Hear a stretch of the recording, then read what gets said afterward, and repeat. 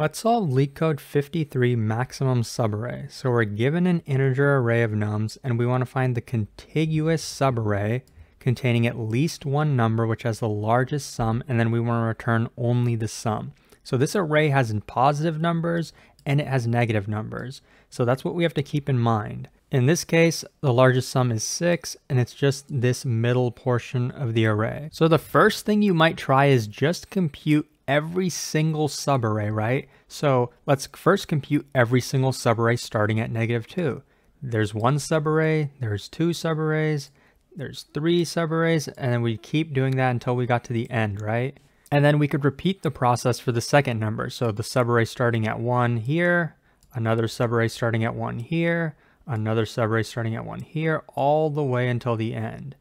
Now we could repeat that same process for every number in the array. So let's just write the pseudocode to see what kind of complexity this would yield. So let's say we're starting, the I is going to represent the starting value. It's going to range from 0 all the way to the last number, n-1, or the last index n-1. And then we want to get the ending index. So I'm going to use j for the end of this subarray. So we're going to start at I, and we're going to keep going until the end of the subarray, or until the end of the entire array, n-1. So this represents the start, I represents the start, j represents the end. Now we actually want to compute the sum of this subarray, so we're going to have a third loop for that, right? Let's use k. K is going to range all the way from I to j, right? Because that's what represents the subarray. And then in here, we'd compute the sum, right?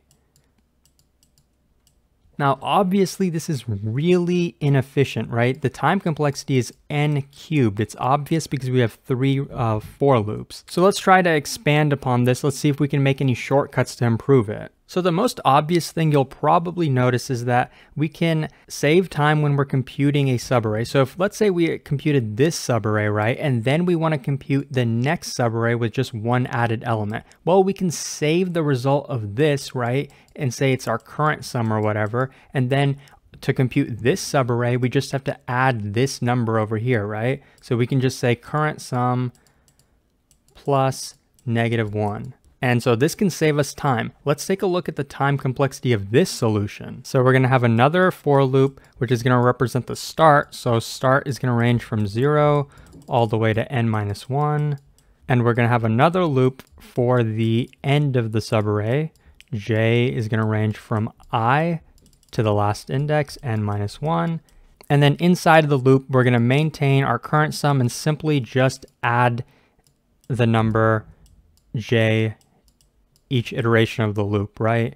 So this is a little more efficient, O of n squared. It's a pretty easy optimization to make and it improves your solution a lot, but can we do even better than this? So now the question you should ask yourself is, do we have to compute every subarray starting at every single value in the array, right? Do we have to start at every single value and compute every subarray that comes after it? I don't think we do. Remember, we're trying to find the maximum subarray. We can use that knowledge to help us make a shortcut. So let's take a look at this. We have a -2, right? So when we're starting here, that's going to be our max sum so far. Then we get to -2 plus 1. So this is -1 so far, right? Do we actually need this negative number? The negative numbers don't contribute anything in this case, right? So we can basically ignore that value, right? Once we get here, we can basically say this negative value, this negative prefix that came before +1 isn't going to help us at all. So let's not even consider it. So next we get to this -3. Now up until here, our total sum is -2, right? So then we get to this 4. This is a negative prefix that came before it, -2, right? So we can say up until this point, we're not even going to consider what came before. So this 1 and -3 aren't going to help us at all. Just ignore them. Now we get to a -1.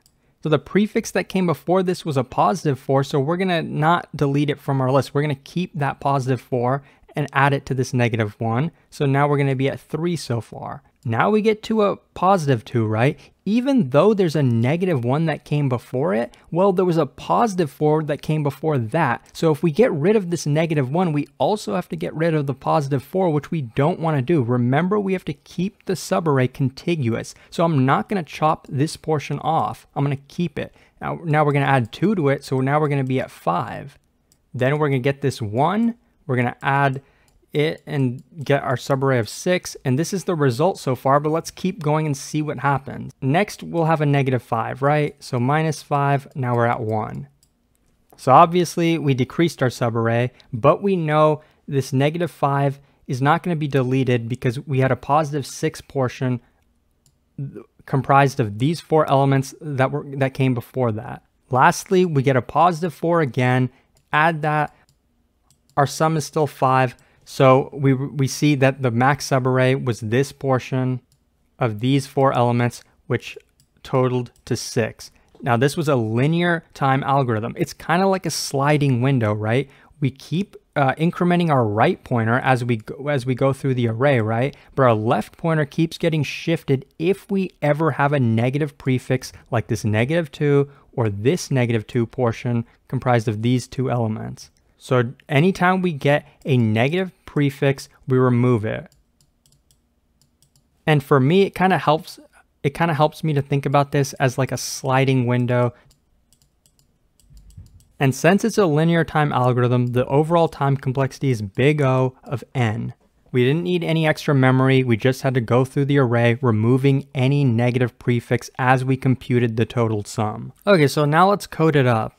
So we can initialize our max subarray to the first value in the array. That's like the default value that we're going to give it, because we have to give it something, and it can't be 0 because we know we have negative values in this array. And we know the array is non-empty, so the 0th value of the array is always going to exist. And we're going to be constantly computing our current sum, so I'm going to initialize that to 0.